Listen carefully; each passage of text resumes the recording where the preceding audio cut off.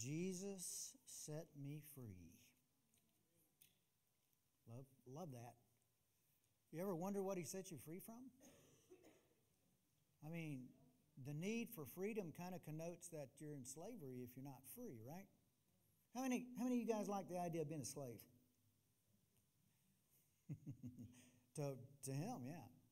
But the concept of slavery is something that's pretty lost on our society because we don't, we had slavery 200 years ago, but we don't have any slavery right now. Can y'all hear me back there? Why don't we adjust that volume just a little, sir? How's that? Better? Okay. I mean, I can talk a lot louder if I need to. So, we've been talking about the laws that God writes on our minds and puts in our heart based on His promises in the New Covenant. His New Covenant was basically that He would write His laws on our mind, put it in our heart, and take our sins and lawless deeds and remember them no more. So we read that and we're going, that's cool, but what laws does He actually write on our heart? So we started this several weeks ago. The first law, of course, is the law of love. I mean, that's the greatest commandment, right? That is a law He gave. He said, I give you a new commandment. And last week we talked about the law of faith. I mean, without faith it's impossible to please Him. We receive nothing from God without belief. Well, today we're going to talk about the law of liberty because Jesus did set us free from something. And we're going to talk today about what we are set free from as Christians. This great experiment that we call America is based on the concept of freedom. I mean, that's why the whole Declaration of Independence was written about. All the bondages that were imposed, the tyranny that was imposed by the King of England on the 13 colonies. And in that declaration, they referenced what they call the laws of nature and the laws of God. Life, liberty, and the pursuit of happiness. Liberty is core to what we desire. We are made to want to be free. The problem is, man is prone to enslave other men. That's the fallen nature that wants to bind up other people and make them subjugated. It's called slavery. Slavery to someone else. But here's what Jesus said. In John 8:36, He made a very simple proclamation. Therefore, if the Son makes you free, you shall be free indeed. Amen. So what did He mean? Why is freedom so important to believers? Well, it's obvious. We desire to be free from sin. I mean, the very reason that Jesus was so attracted to us is because we knew we were bound up in our sin and we were miserable. And the thing about it is, we need to understand that sin enslaves everybody. I mean, because of the fall of Adam and Eve, sin was infused into our DNA. We are born into sin, and we're a slave to it. And without God, we're bound to obey sin. Sin holds man hostage. What enables sin to enslave us? I mean, how do we become a slave to sin? Paul wrote in 1 Corinthians 5:56, he said, the sting of death is sin, and the strength of sin is the law. What? Yeah. Remember how Paul explained the law? He said the law reveals sin, and it ended up being empowered in us when it is revealed to us. Paul said the law says, don't covet. He said, when the law said don't covet, I would have known not to covet had the law not said don't covet. That's how the law is the power of sin, is the law tells us where we fall short. See, the law of God, the Ten Commandments, they're an expression of the absolute perfection of God. And when we evaluate that in light of our being, what we discover is that we fail on every front. Even if you don't physically pick up an axe and kill somebody, sometimes we have malice in our heart. And Jesus said when you have, he said this, he said, the law says don't kill. If you kill somebody, you committed murder. But he said, I tell you, if you have anger in your heart against a brother, you're at risk of judgment. So he's saying, man, the law is exacting in every way. And when we try to keep it, we fail. And so what we realize is the law reveals our sin. It is the empowerment of sin, or it empowers sin.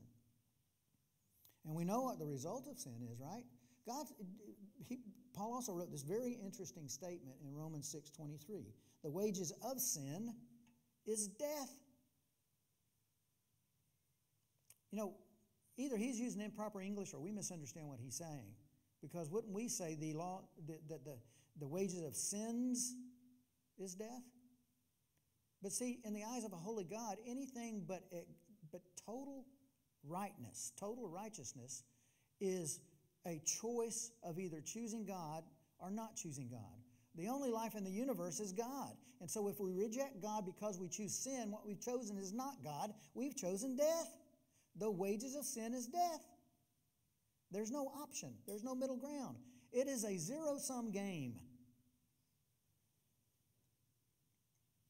And I mean, the law is so exacting. James wrote in James 2:10, "For whoever shall keep the law and yet stumble in one point is guilty of the whole thing."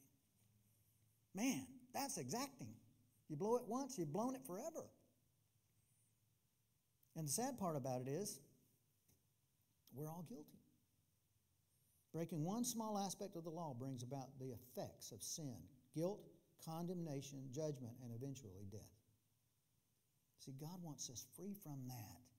In fact, we read in Revelations, he said the last enemy to be thrown into the lake of fire is death. God hates the result of sin. He hates death. Why? Because he's life. It's his enemy. So he doesn't want us being subject to his enemy. So the way he works it out sometimes looks like we're set up for failure because he tells us what is the right thing to do, and then we try to do it and we fail. So we found ourselves becoming even more enslaved in sin, it seems. How does he get us out of that? Well, the first thing he does is that when we accept Jesus into our heart, we become a new creature, a new creation. In 2 Corinthians 5:17, he says, "Therefore, if anyone is in Christ, he is a new creature. Old things have passed away. Behold, all things have become new." I've said this before. Christianity is not a badge we wear. Christianity is a state of being. We are changed. When you're born again, you are not the same and never will be the same person. You've been translated out of the kingdom of darkness into the kingdom of light, and we have our life in Christ, and he lives in us. Praise God. And you can't work your way out of that. Any more than you can work your way into perfection, you can't. You can't work your way out of his salvation in your life because you're changed, you're new. And on top of that, he says in Ezekiel 36:30-26, he says, "Moreover, I will give you a new heart and put a new spirit in you, and I will remove the heart of stone from your flesh and give you a heart of flesh." What was written on stone? The law. What was written on our heart? A new law. These laws we're talking about. He gives us a heart of flesh and he writes the law on that. We even get a new body later. That is something to look forward to. 1 Corinthians 15:52-53 says, "In a moment, in the twinkling of an eye, at the last trumpet, for the trumpet will sound, and the dead will be raised incorruptible, and we shall be changed." Praise God. I'm looking forward to flying around heaven. I really am. That's got to be fun. That's called immortality. But until immortality comes, we got to live in this mortal body. And that's where it seems like it catches us, because a conflict arises. This conflict between the flesh, what Paul calls the flesh, our carnality, and our new heart and spirit. Paul elaborated on this conflict in pretty much detail. Listen to this in Romans 7:15-25. "For what I'm doing, I do not understand. For what I will do, that I do not practice. But what I hate, that I do. If then I do what I will not to do, I agree with the law that it is good. But now it is no longer I who do it, but the sin that dwells in me. For I know that in me, that is my flesh, nothing good dwells. For to will is present with me, but how to perform what is good I do not find. For the good that I will to do, I do not do. But the evil I will not do, that I practice. Now if I do what I will not to do, It is no longer I who do it, but the sin that dwells in me. I find then a law that evil is present with me, the one who wills to do good. For I delight in the law of God according to the inward man, but I see another law in my members, warring against the law of my mind, and bringing me into the captivity to the law of sin which is in my members. O wretched man that I am, who will deliver me from this body of death? I thank God through Jesus Christ our Lord. So then, with the mind I myself serve the law of God, but with the flesh the law of sin. Now, we're going to unpack this because that can be really confusing, what he just said. I want to do right, but I don't do right. And the things that I should do, I don't do. And the things I shouldn't do, I find myself doing. Oh, wretched man that I am. Where do I get the strength to deal with this? Well, I want to make something very clear, and I think this is confusing in Christendom. Paul is not talking about a warfare between your old nature and your new nature, because you don't have the old nature anymore. When you are born into Christ, you have a new heart, a new mind, you're going to get a new body. But what happens is we don't forget our old nature. And we find that we remember some of those things that used to be tempting and allure us. And sometimes we give into the recollection of that old nature, and that's called giving into sin. So we find ourselves even doing that, but one of the things we're going to discover is we don't have to anymore. Paul even wrote this, this battle he's talking about is a battle in the mind. Our spirit, our heart doesn't want to do those things, but in our mind we find that we want to, we think about them and we want to do them. He even went so far as to write over in Romans 8:7 that the carnality, the flesh, is enmity with God. It's an absolute enemy of God because it's a thinking of an old man, a man without Christ. And Paul recognized that agonizing internal warfare that we all experience. We want to do good, we don't do it. We don't want to do something bad, we find ourselves doing that. I mean, what compels us to do that? Well, there's a reality we got to face. There is no good thing in the flesh. You're never going to be able to reconcile old recollections of the old nature with the new nature because they are at enmity. They are opposite of God. That's why we can't stop sinning by our own strength. We don't have the capacity to do that. We cannot perfect the flesh. You know, I mean, it's like dancing with a cadaver. That old man is dead. So it seems we're hopeless, doesn't it? That's why Paul declared, "Oh, wretched man that I am." This thing's confusing and it's hard, and it seems that we're defeated. But in the very next verse, he gives the solution.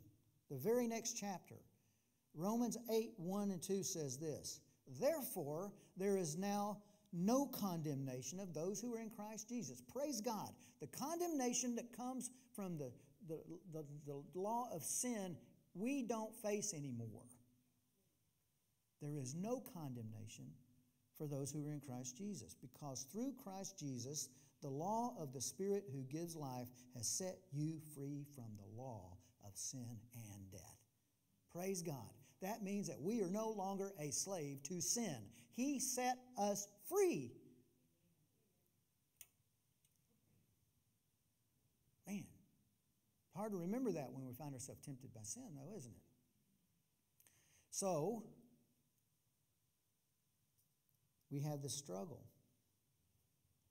See, the Lord revealed to Paul that the only mastery over sin and our fleshly carnal thinking of what used to tempt us is not doing that is the freedom that we have in Christ. He freed us from that slavery. See, he did it this way: because Jesus was sinless, the penalty for sin could not bind him. What's the penalty of sin? The wages of sin? Death. Did Jesus die? Yeah. But did he die because he sinned? No. Death couldn't hold him, therefore, because if the wages of sin, if the penalty for sin is death, and he didn't sin even though he died, death could not hold him. Death had no legal authority to keep Jesus dead.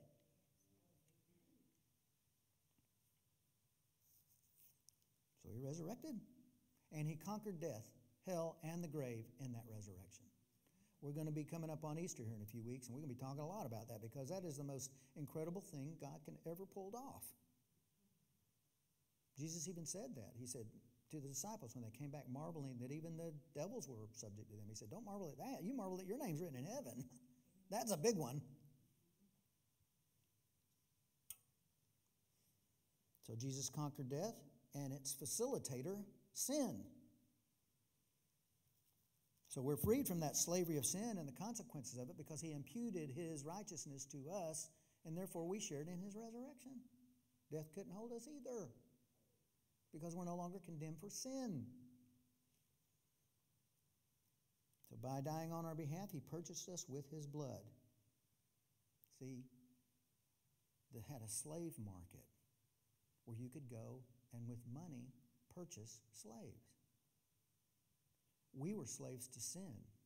Jesus died, and the only price that would pay the price for our sin is death. So He died in our stead, and in His blood, by shedding it for us, He purchased us from the slavery of sin for Himself. That's why Paul wrote in 1 Corinthians 6:20, for you were bought with a price. You were bought. Therefore glorify God in your body and in your spirit, which are God's. You don't even belong to yourself anymore. And you sure don't belong to sin. We are His property now. We're His slaves. If you're going to be a slave to somebody, I'd rather it be a God who loves me. So just as He set His chosen people free, the Hebrews, from captivity in Egypt, Jesus sets us free from the accusation, the condemnation, and the judgment of sin. Sets us free. Those He purchased, He sets free. He bought us from the slave market, and He said, now here's your freedom. You were a slave to sin, now I bought you for a price. Sin is no longer your slave master, now I'm going to set you free. Praise God. Every slave wanted to be free. Jesus did exactly that. But see, we become slaves of another. And this is the cool part. Romans 6:18, Paul writes, but God be thanked that though you were slaves of sin, yet you obeyed from the heart that form of doctrine to which you were delivered, and having been set free from sin, you became slaves of righteousness. Praise God. And you know what that means? It doesn't mean slaves of doing right. It means slaves of what He did right. That's imputed to us. All the benefits of that. Jesus set us free from sin to be slaves of righteousness. How so? 2 Corinthians 5:21. I say this, I think, every time I speak. He who knew no sin became sin so we could be the righteousness of God. That's why He died. Yet the battle rages in our minds still. What gives? Our new spirit and heart want to please God. Our recollection of the old nature rages against that. And it can be persuasive. That's sometimes why we give into it. And you all know it. Sin is a mile wide and an inch deep, isn't it? It's got no meaning. What's the old saying? It takes you farther than you're willing to go. You stay there longer than you want to, and it costs you more than you're willing to pay. So when we sense that conflict, there's a natural tendency to want to fight against it by doing right. And that's exactly where it catches us, because we find ourselves sinning the more we think about sin. Isn't that odd? You have sin in your life, you're tempted by certain things. The natural compunction is, I got to stop doing that. I got to stop doing that. I got to start doing this. I got to start doing this. And the more you think about it, the more tempting it gets, and before long you find yourself doing it. Recovering alcoholics call that falling off the wagon. Because they're trying to do it in their own strength. The more we strive to attain perfection by trying to keep God's law, the more sin takes hold of us. And rather than not sinning, we find ourselves sinning more and more. Why? Why is that happening? Because when we try to fight it in our own strength, we lose, and sin continues to have mastery over our lives, even though He set us free. Because we're trying to set ourselves free.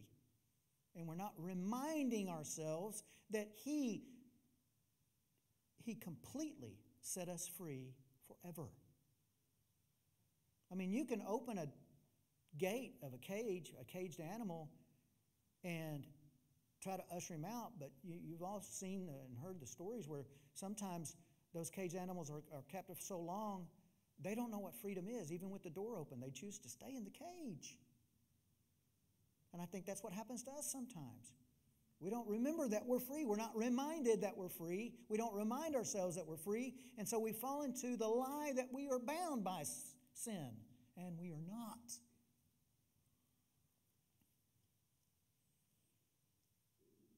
Paul wrote, you should read Romans 6 through 8. It's an amazing story about how to deal with this.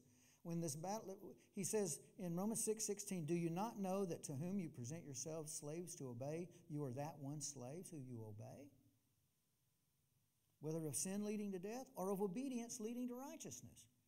What is he saying here? Because we're set free, we can choose to be free. Or we can choose to go back to old ways that we remember that we're no longer have that nature, but we remember that nature. And so we find ourselves giving into temptation by it. But we don't have to, because we're free. So how do you deal with this? This battle that rages in our minds. Our spirits, our hearts, they want to serve God. Our minds are like, no, you want to go do this. How do we deal with this if we know that Jesus set us free from the slave mastery of sin? How do we deal with this? Well, thank goodness the Bible gives us a solution. Paul wrote this, Romans 12:2. Do not be conformed to this world, but be transformed by the renewing of your mind, that you may prove what is that good and acceptable and perfect will of God. What is he saying? The way we deal with this battle that rages in our mind is to renew the way we think about this thing. And that renewal is to stay focused on Jesus and what he did, and not focusing on the things that we try to do that we could never do. And it was the reason Jesus came and died, is to overcome sin and rectify us, reconcile us back to himself. What Paul's saying is that the way we walk in the Spirit is not by efforts of the flesh. It's not by our own actions. The battle is in our minds. And so he tells us you need to constantly be renewing your mind, focusing on who we are in Christ. We are his. He's our master. He is the one who purchased us from the slavery of sin. We've got to continually remind ourselves of that, because we're continually allowing ourselves to be tempted by a nature we no longer have.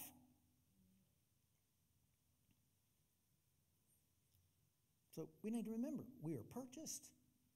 We are forgiven. We are justified. We are beloved, and we're adopted. Get in the habit of doing this. When you're brushing your teeth in the morning and looking in the mirror, just say, you're the righteousness of God in Jesus Christ. That'll set your mind thinking in the right direction, because that's exactly what you are. You are the righteousness of God in Jesus Christ. He didn't just wash us clean with his blood, and then we go out and sully ourselves again, and suddenly we're a sinner again. You're not a sinner. You are a child of God. You were a sinner before you knew him. He cleansed you from that.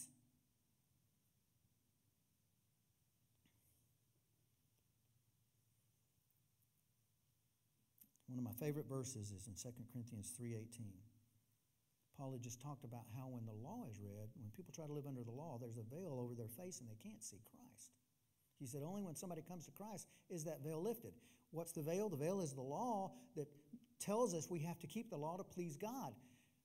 If we could do that, Jesus didn't need to come. But Jesus did come. He fulfilled the law. Then he nailed it to the cross, and he imputed all of the effects of obedience of keeping the law to us. And so when we see him instead of the law, we're not blinded to his grace. We're not blinded to the fact that he gave us unmerited favor and saved us. 2 Corinthians 3:18, but we all with unveiled face, beholding as in a mirror the glory of the Lord, are being transformed into the same image from glory to glory, just as by the Spirit of the Lord. What is he saying? He said, we're not changed when we look at sin. We don't change when we ruminate over the sin that's in our life. We change when we focus on Jesus, and when we stay focused on Jesus, who Colossians tells us is the perfect image of the invisible God. The Holy Spirit changes us into His image. Praise God. So what's the solution? What's this battle raging in our mind? How do we deal with that? We focus on Jesus. And when we focus on Jesus, the Holy Spirit changes us and gives us a desire to want Him more and more. So we focus on Jesus more and more. We find ourselves sinning less and less. Because we want to be with Him.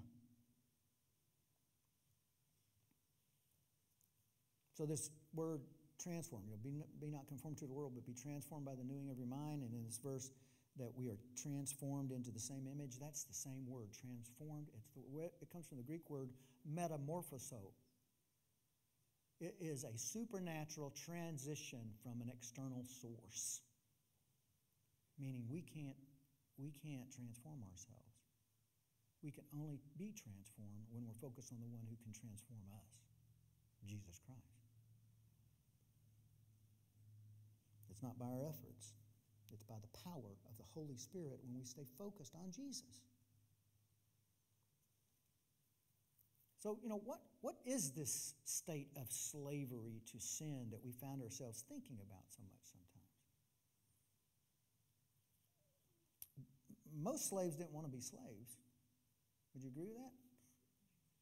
None of us want to be. Did anybody raise their hand? Does anybody want to be a slave? No. I mean, not in that sense. But you know what? A slave was a slave whether they wanted to be or not.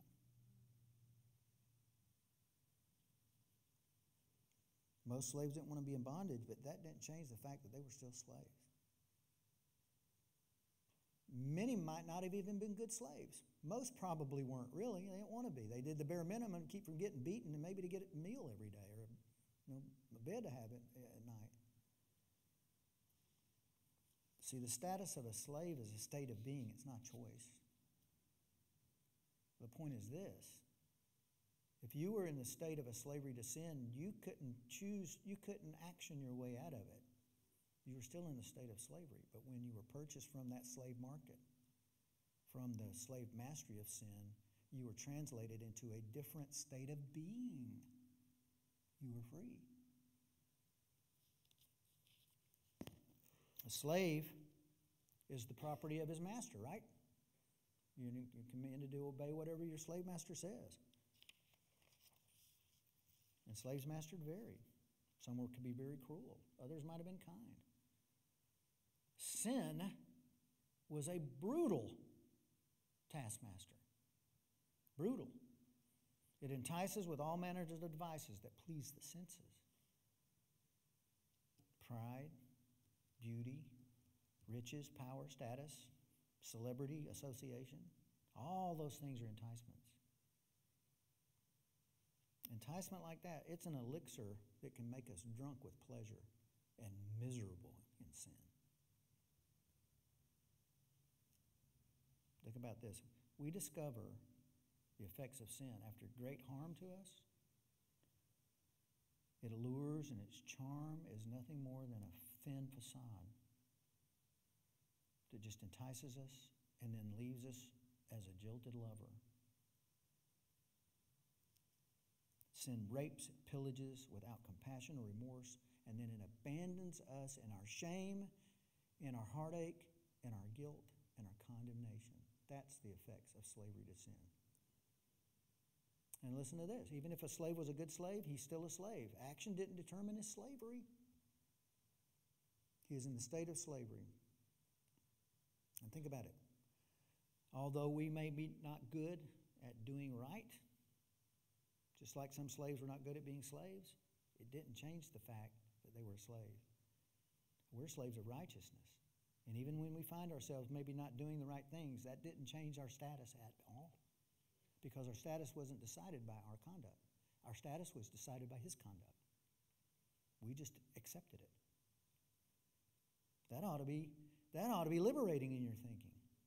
Is that, you wake up one of those days, everything you say seems wrong, every action you take seems wrong. You can still look in the mirror and say you are just as much the righteousness of God today as you were yesterday. That is encouraging. And it's liberating. Because we're in a state of slavery to Jesus' righteousness. We have right standing with God, and in His eyes, we're blameless. So we have his unconditional love. We have the fullness of his life. We abound in his peace. We're enabled with his joy, and we receive and revel in his undeserved favor. Praise God. He doles out goodness to us in unlimited supply. Those are the kind of things that our mind needs to be focused on, not our sin. And think about this. A slave may try to run away to his old master. Yet the new master still owns him, right? Just because the slave runs away doesn't change their status, doesn't change their owner. See, a believer may go back to trying to keep the law and fall into the misery of being conquered by sin. But thanks to God that in his mercy, just like going and finding the sheep that got lost, he comes and gets us and brings us back and focuses on Jesus and lets us know that we are forgiven. Man, why would anybody want to interpret that as some sort of license to sin? He shows us that kind of goodness. It seems to me like we would want more and more of that kind of goodness, not the absence of it. Even when we feel the urge to sin, we can fix our focus on Jesus, and his Holy Spirit empowers us to desire his better way.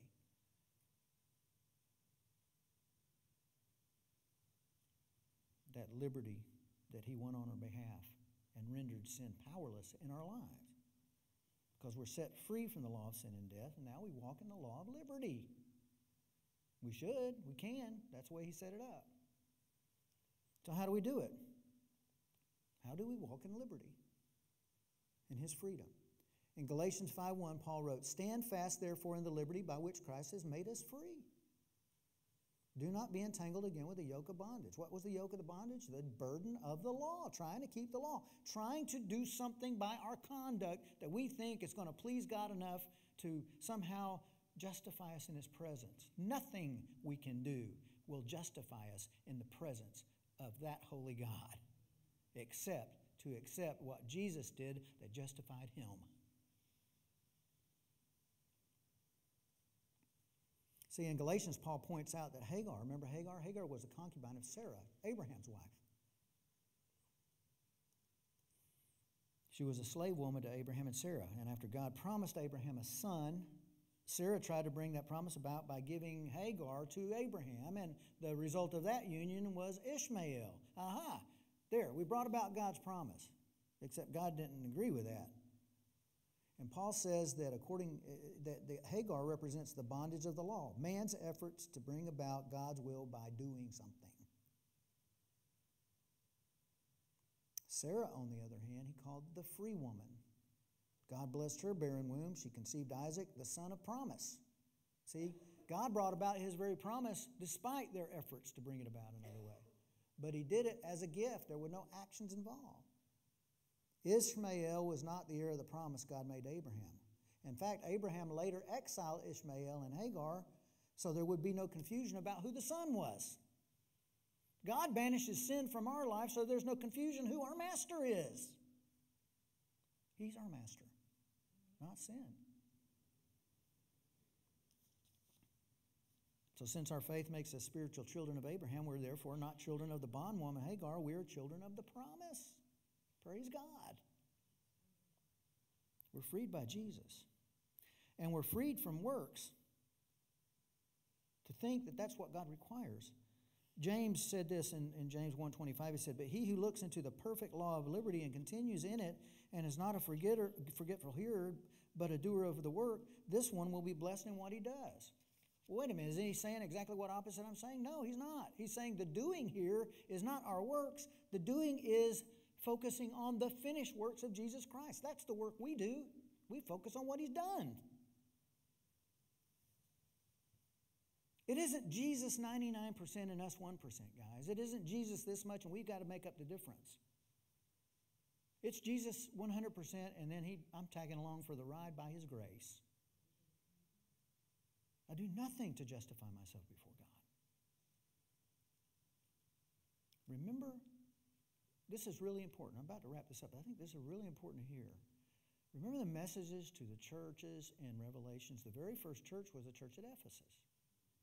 Here's what Jesus said. Revelations 2:4-5. "Nevertheless, I have this against you, that you have left your first love. Remember, therefore, from where you have fallen, repent and do the first works, or else I will come to you quickly and remove your lampstand from its place unless you repent. What did he require them to repent of? It wasn't because they weren't doing good works. He'd give them incredible accolades about their work. He said, you are a hard worker, you patiently endured, you don't tolerate the evil people and say they're apostles, but they're not, but they're false teachers. I mean, he gave them accolades. There's not a church in America that wouldn't want to hear God say that about them. And yet what happens is Jesus is saying, you know what, though? You started focusing on the works for the one you're doing it for, rather than focusing on the one you're doing it for, your first love. How did they come to him? They didn't come to him by doing good works. When Paul came back through on his missionary journey to Ephesus and he called the elders together, he didn't say, you were saved by your works. He told them, he said, I preach nothing among you except the gospel of the grace of Jesus Christ. It was God's mercy and God's grace that drew them. That was their first love. He was their first love. And the Lord's saying, you know what? You're getting enamored with all the doing for me, but you're not enamored with me anymore. And if you don't repent and remember that and repent of it, I'm going to remove your candlestick. Now remember, the candlestick was the anointing on the church. And I'll tell you, the church at Ephesus was the epicenter of Christendom in the first century. Paul founded it. Timothy bishoped it. John bishoped it. Priscilla and Aquila and Apollos, they all went through there. I mean, anybody in Christendom probably ended up going through Ephesus at one time or another. Well, where's that mega church today? It's not there. The church at Ephesus is in ruins. What happened? Their candlestick got removed. Apparently, they didn't remember. They never ultimately repented to return to Jesus and stay focused on him. They forsook their first love. They forsook their new master and returned to the old master of the law. Their works became tinkling brass and sounding cymbals. It was meaningless, useless effort.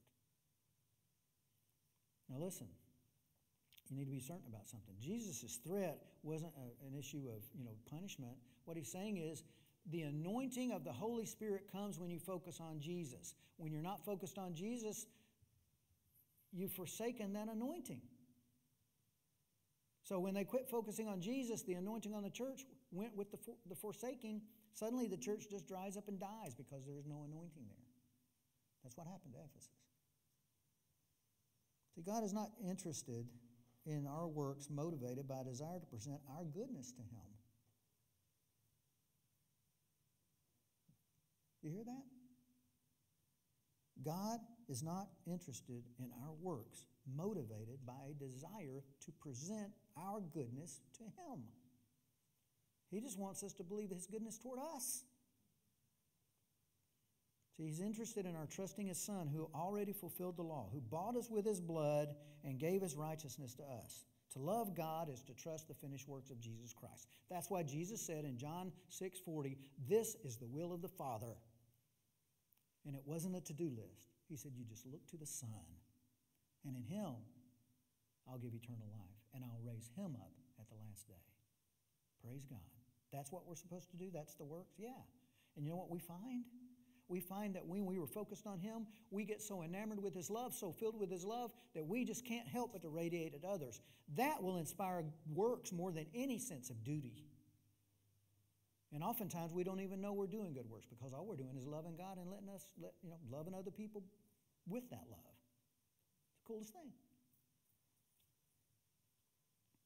Once we understand that Christ's works are finished in us and doing of good works are not conditional to peace and right standing with God, the concept of works takes on a whole totally different meaning.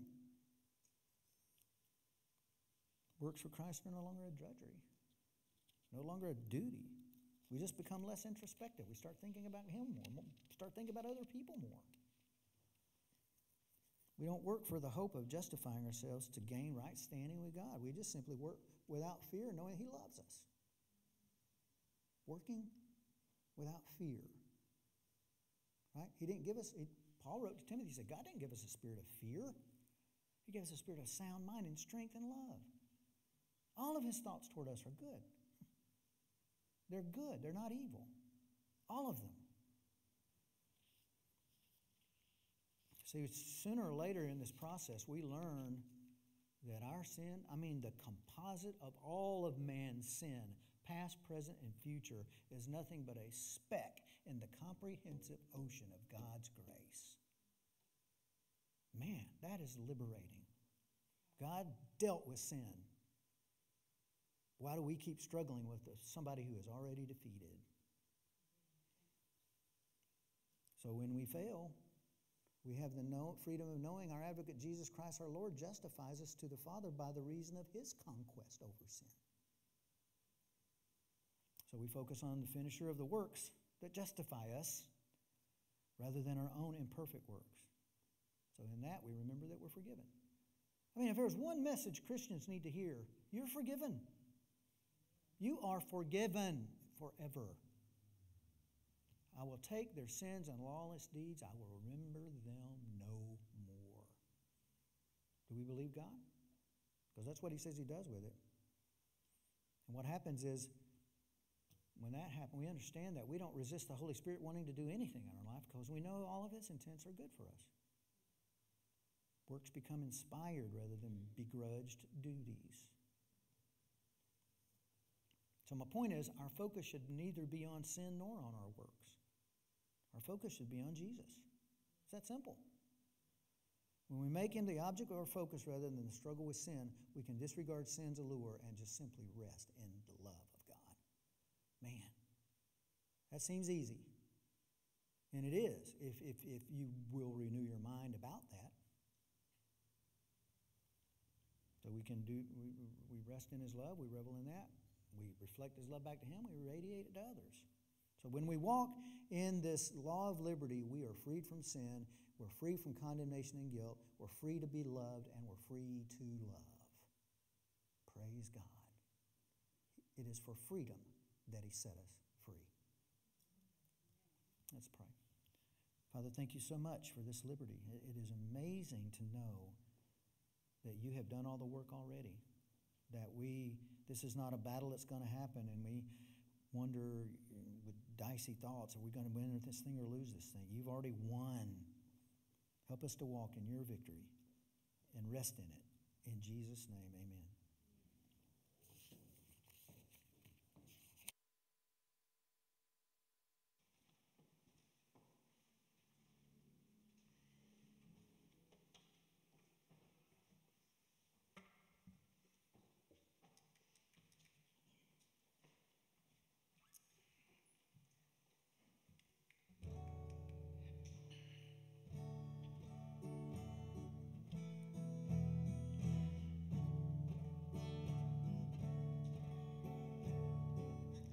Turn your eyes upon Jesus.